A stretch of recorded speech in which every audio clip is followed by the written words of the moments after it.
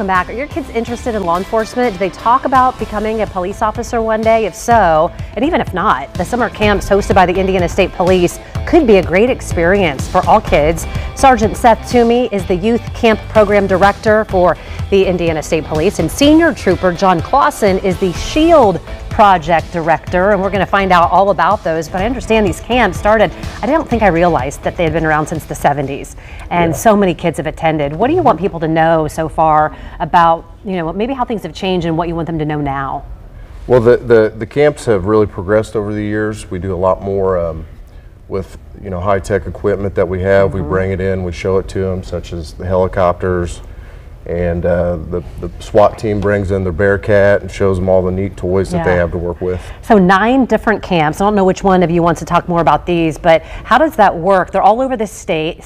They're staffed by, I'm assuming, a lot of different people? We'll have about 10 to 20 troopers on staff, and then we'll have troops coming from all across the state to show their specialties, whether it's scuba, detective. They'll show all kinds of stuff that they do on a day-to-day basis. Okay, I want to talk about this SHIELD project. That's for kids who are 18 and older. What is this specifically, and what do they do?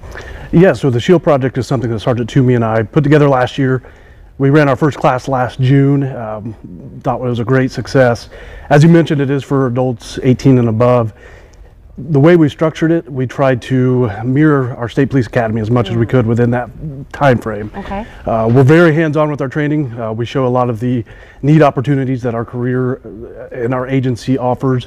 We also, within the project, incorporate a ride-along portion.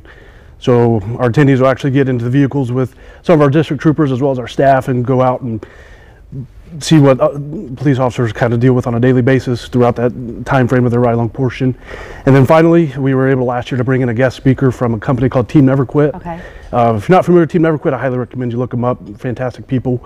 Speaker we brought in last year did a fantastic job and really impacted our attendees, as well as I believe all the staff and people that were in attendance with him to see him speak. And we're happy to say that we're working with Team Never Quit again this year to try to get one of their fantastic speakers to come for our graduation. What are the costs for the camp? Do you, So the camps run, the law camps are $150, and then the career camps are $250.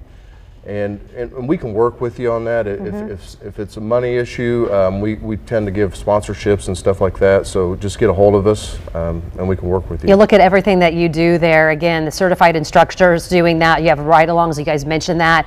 The training, test prep, mentoring, and interviewing skills. Right now, too, I wanted to ask you, if people are wanting to maybe become a state trooper, are you guys still hiring? Do you know? We are always hiring. We're hiring across the state. We need troops. So. Yeah. I did not know. I mean, I wore these colors today by accident, so it worked out just perfectly. Perfect, yeah. We appreciate your service to us and putting your lives on the line. We really respect law enforcement, so we appreciate you. Thank you for a closer look at ISP's summer camps and these programs, so many all around the state. Fox59.com/links. And again, for kids gym, but in those others for 18 and older, so adults as well.